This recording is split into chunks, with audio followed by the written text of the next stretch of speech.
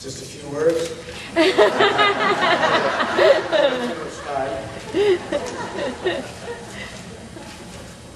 Really, in order to properly thank everyone and acknowledge everyone, I probably need something about 10 times that length, but we'll keep it short and sweet.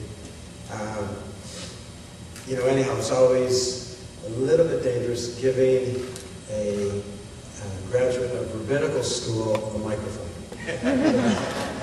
But nonetheless, I will try to keep it short and sweet. I guess just to kind of share with you a few personal experiences, rather than to bore you with some of the technical stuff. How I got started in this actually goes back to a summer camp job. And I found myself in the position of running a waterfront for individuals with profound special needs. So my job was to get individuals safely out of a wheelchair into a life jacket and then into the boats or into the swimming pool in order to experience the fun things that we tend to take for granted.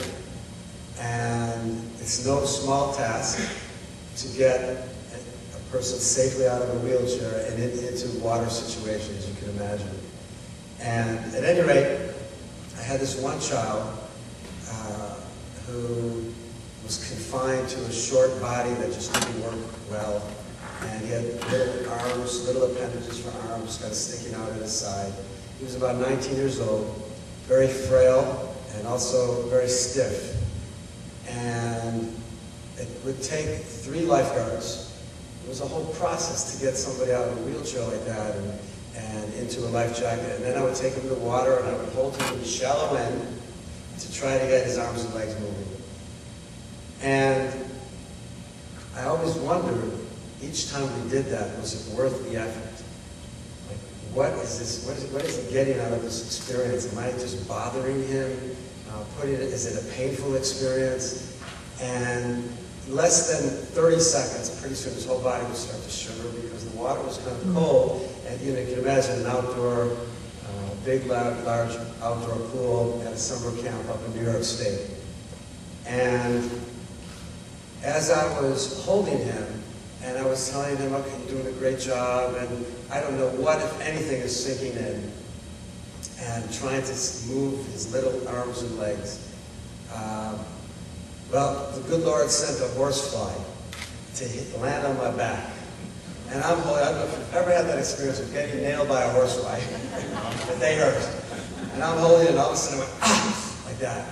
And this person who I'm holding in my arms in the water suddenly went, and quite frankly, he just blew my mind. And I had to control myself because I almost started crying on the spot, and then he would have thought I was totally nuts. But not only was he processing what I was doing, what I was saying to him, and I just couldn't understand that, but he had a sense of humor. And so I then became the Three Stooges in one incarnated, and used slapstick, and he loved slapstick. So I would slip and fall. In the dining room, I'd walk into walls just to get a laugh, a reaction out of this one student. And he taught me a very valuable lesson, and that obviously is that sometimes things aren't always what they seem to be. They're not always what the eye seems to process. And I'd just like to share with you one other experience that in my master's degree program at Buffalo State College, I had an amazing professor who also was a very creative teacher. And to this day, I use a lot of his techniques with my students, also with my college students. And he wrote 2 concepts up on the board. One was FID, F-I-D, and one was GOK, G-O-K. And then he told us in the class, we were all graduate students, and he said, look out the window and tell me, what do you see? Well, across from Buffalo State College was Buffalo State Hospital, notorious for years ago for using shock therapy when it wasn't considered to be too professional. And it always looked like a foreboding place to me. It had bars on the windows, and you would literally see the people in the white coats running around. and it was a scary place. And so he said, "What do you see?" Well, we knew what we were looking at. And he said, he asked us, "What's the difference between you and them? You sitting in this room and the individuals sitting behind the bars in that facility." So no one dared offer a response. And he said, well, it all is attributed to Fid and Gach.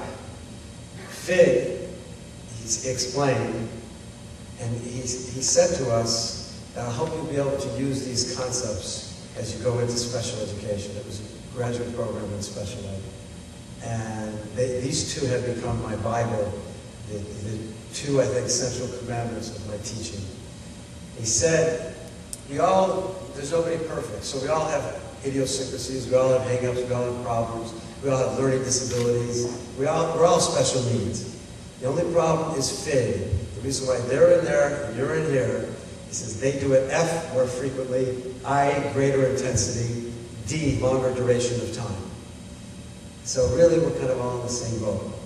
And then the second concept, which I think is perhaps even more profound, he said that when all is said and done with a given child, when everyone has had their say, the psychologists and the therapists and the principals and the teachers and the parents and the siblings and all the significant others, in terms of what this child can do and what this child will become and what he or she is able to do, is God.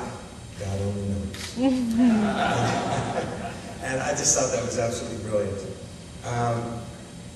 I would be remiss. First, I want to thank my 4 colleagues. I honestly wonder what I'm doing amongst your company, and it's an honor to be with you, to get recharge the batteries in your presence. So God bless you and keep up your wonderful work, and I look forward to networking with you all from here on in. And I want to thank my parents who are out there. If you could just wave a little bit. My mom and dad came in from Buffalo, who taught me all the real important things in life. And I say that from the bottom of my heart. I want to thank my wife Gittel for putting up with me for 30-some years. I think we have to give you the Purple Heart. And thank my dear friends Marcia and Ira, who came in all the way from Florida to be with me. If you can just wave hello, please. And Marcia and I co-taught at middle school in Miami. Marcia's an exemplary teacher, and hats off to you, Marcia. You have an amazing career. And I want to thank my hosts, the Millers. If you could just raise your hands, please. You guys are awesome. Congratulations, as we say, Mazel Tov on your daughter, amazing daughter Lauren. Happy birthday tomorrow. Also, my parents. What is it? Your anniversary? 2 days? 1. At 61? Holy molodies. I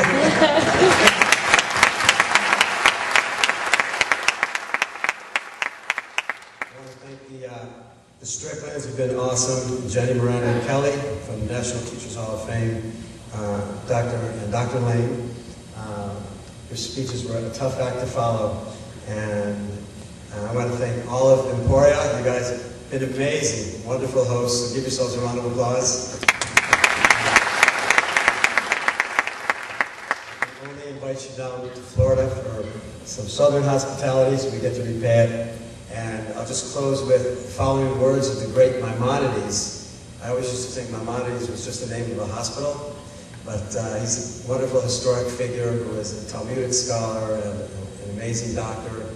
And I think this applies to myself and really to all of us, but especially with me and the students that I work with. Maimonides said, I learned a lot from my teachers.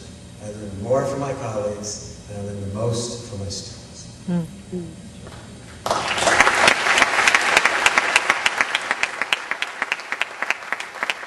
God bless you all.